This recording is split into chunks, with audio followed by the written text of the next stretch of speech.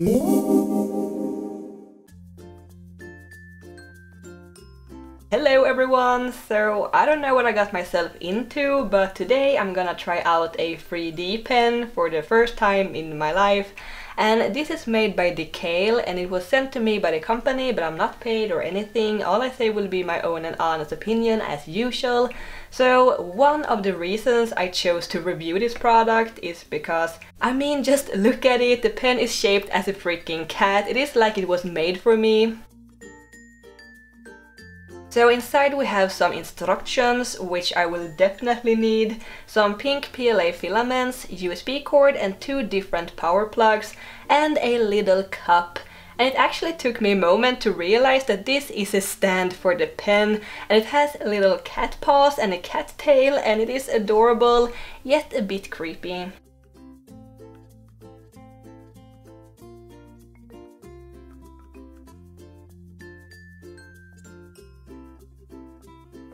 Then we have more filaments and some pattern templates. They comes with this plastic sheet that you can place over the template so that you can trace it without the filament sticking to the paper, which is pretty neat.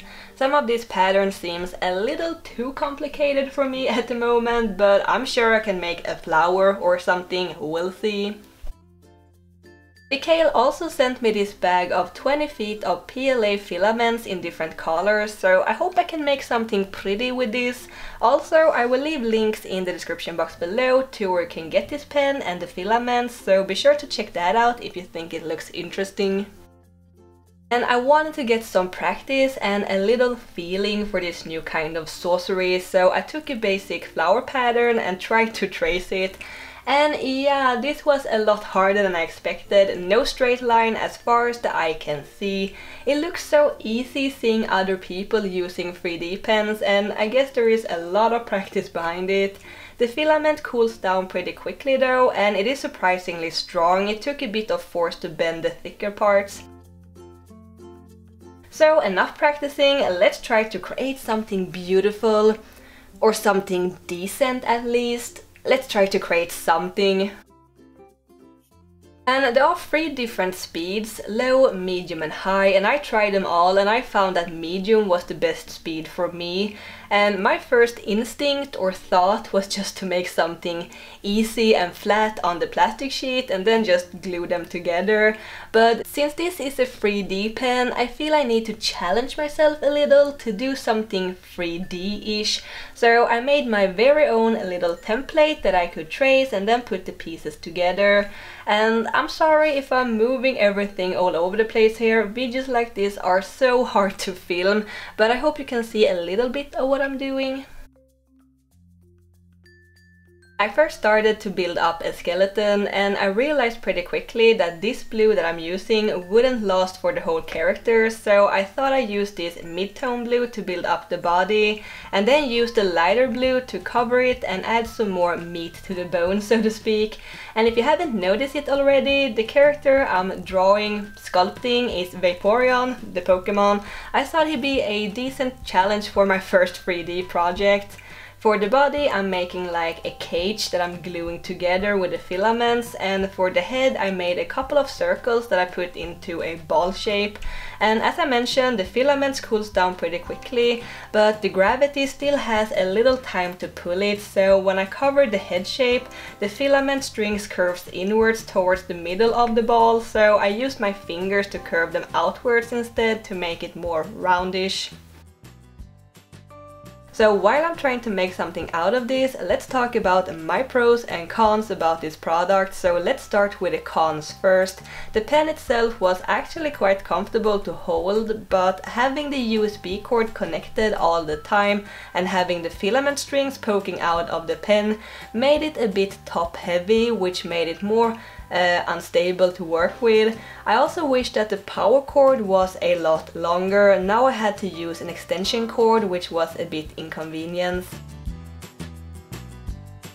Con number 2, filament waste. Every time you turn off the pen or stop writing with it, a bunch of filaments just keeps pouring out of the pen nib, and my guess is that maybe it is so that the pen won't clog, or maybe it is just natural that the plastic keep moving when it's hot, I don't know, but there is quite a lot of filament that is wasted because of this, and the filament created these tiny fine strings almost as hair that stuck everywhere on everything, and it got a little annoying after a while.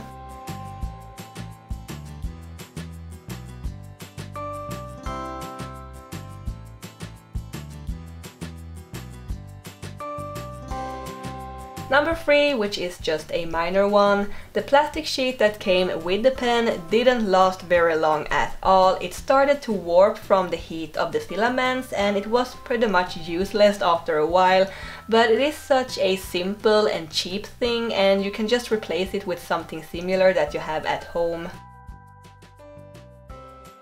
And the last con, the sound or noise.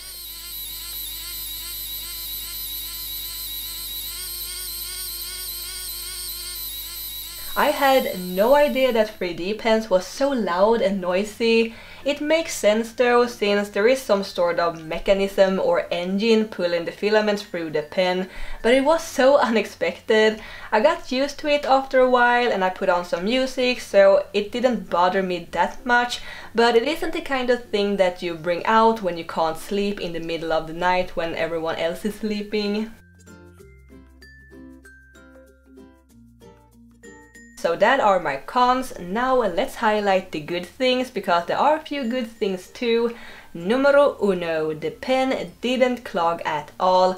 I've seen a few 3D pen reviews and it seems like the pen clogging up from the filaments is one of the bigger problems, but I didn't have any trouble with that at all. The only thing that happened once was that the filament got a little tangled on top of the pen, but it was very easy to solve. Pro number 2, it didn't smell bad. It did smell a little though, but it wasn't unbearable or anything. This pen is obviously aimed towards kids and to me, so it is good that there are no toxic fumes.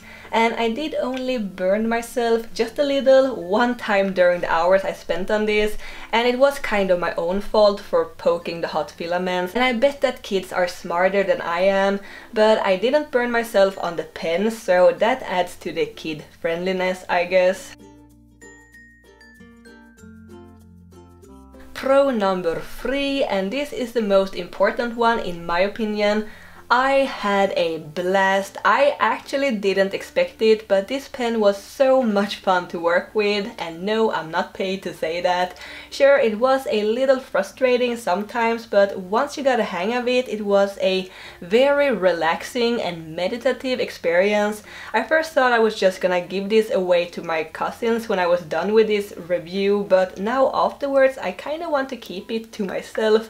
So let me know if you would like to see more 3D pen projects like this. I have quite a lot of filaments left to use though.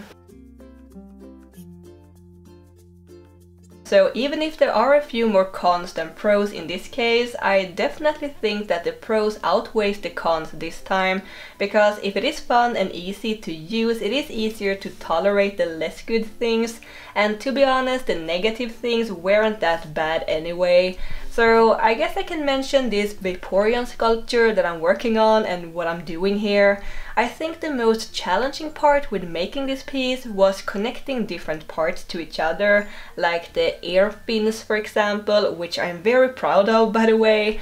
It would be so much easier to have free hands to do this, but I think it worked out pretty well anyway. I used the filament as hot glue to put the different pieces together, and you have to work really quickly before the plastic cools down. But the more I worked on this project, the better feeling I got for it, and I figured out how to do different things. Practice makes perfect, I guess. Well, not perfect, but decent.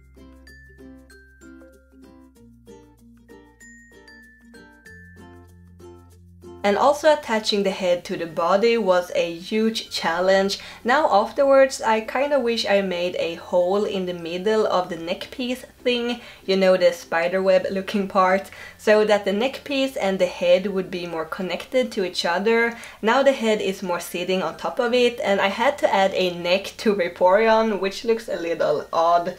But it is just a minor thing. I am actually super proud of myself and that I made something that is fairly recognizable and that it can actually stand by itself without tipping over.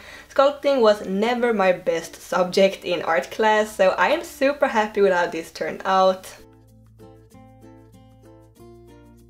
So there you have it, a derpy looking but cute Vaporeon. I hope you enjoyed this video, and if you think this 3D pen might be something for you, check out the links below. Thanks Dikale for sending me this to play with, and thank you guys for watching. Don't forget to subscribe to my channel if you're new here, and I will see you next time. Keep drawing my happy cats, bye!